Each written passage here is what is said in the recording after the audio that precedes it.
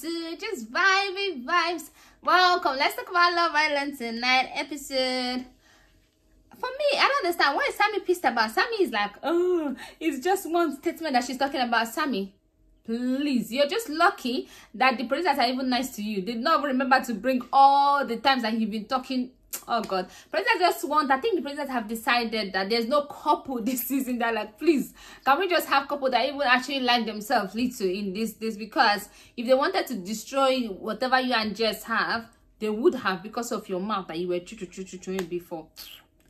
Anyway, so when Sammy was talking to Catherine was there, I was really surprised that Catherine could talk sensibly now, because I always knew her to be sensible. Obviously, the way she was speaking before, she always speaks maturely with sense and calmly. She doesn't even get mad when she has even had opportunities to get mad.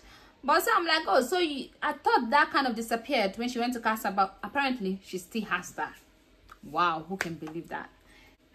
The guys were talking about Mitch, and then they did speak to Mitch. Mitch is trying to make it seem like those things were taken out of context, except this Zach situation. No, guy, nothing was taken out of context. That's how you have been. But it's funny, you're kind of desperate a bit, but then poor Mitch. I was so happy that at least Mitch has even found somebody, but they're like, no, Mitch, you shall remain single until the final. Because I said it. Did I not say? I said that if that girl that came for Mitch has come before, she would have not gone for Mitch. She would have just been lying to other guys. I did say it, and voila, it happened. All of a sudden, she the moment Scott just showed her a bit of attention. I need to maybe watch a Casa clip to see if who did she even like. Maybe I'm sure Scott was among them, because the moment Scott showed this guy a bit of attention, she's like, let me go and tell Mitch. I don't date two people. Before you know, she went and told him, kind of nicely tell him, and then jumped to Scott and tell him as if she just said that, oh, I'm gonna crack on with him, and like, oh, you know, I don't date two people and all that. And she was laughing. Oh God, and then they were not showing Mitch's sad face. I actually felt bad for Mitch. For once, I actually thought that he's found somebody. And you see, producer, this is why you don't rush. There are people that have been there since, you do not give them this. Now you rush and give them this.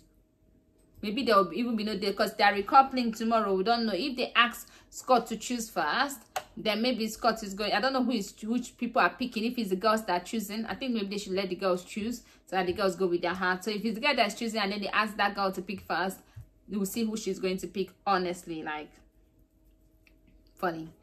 Anyway, Ty and Ella, they had their chat.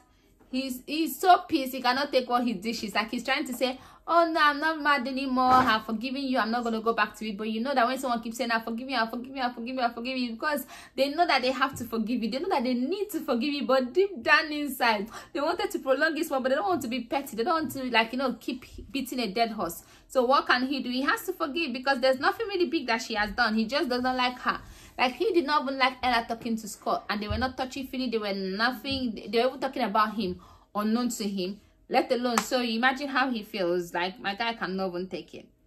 And then Whitney and Logan, please, what's happening? Every night you guys just be kissing, eh? Whitney, what's happening? Okay, I see you, girl. I'm happy for her anyway. Although I don't care whether she finds love or not. But I'm happy for her that she's happy. I want her to be happy. So it is what it is. Then Katie and Uzi. You know what they were showing it? Because I read on Twitter, sometimes maybe I should stop going to Twitter. I know a few years ago, I never used to go to Twitter when Love Island is going on. I will always go to Twitter after the episode I've reviewed and all of that stuff. But this time, after first look, sometimes I just maybe when I'm on the train coming back from work, I just go through Twitter a bit.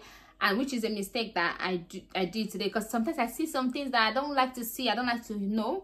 And then I read where they said that a girl is going to crack on with a guy, they are going to get along. And I was thinking, is it Katie and Uzi? Because they were talking, they got along. There's beautiful people. Katie is very beautiful, Uzi is very beautiful too. So I was like, okay, is it them? But then voila, it was not them, it was Scott and Abby. But anyway, now let me go to Katie.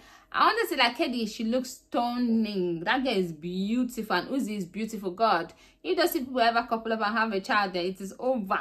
Like, it is over for people on the street. Like, run away, hide your face, literally. But anyway, my thing is that, okay, you and him, you're getting along. Why are you bringing Scott into it? Oh, I know Scott is single. We know that you like Scott. Scott has never shown any interest since this whole Casa Amor thing. He has been mourning his loss. So please don't bring Scott into it. Honestly, I would just like take Scott's name out of your mouth.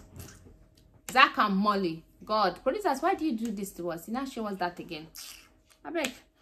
Anyway, can we talk about Montel, this thing? I don't know. I guess I don't really like these people because me, I'm someone that would have been like, I did not one bit. Like, I just like, okay, he said that. So, like, I did not feel anyway. I kind of feel like maybe he's faking it. I don't know.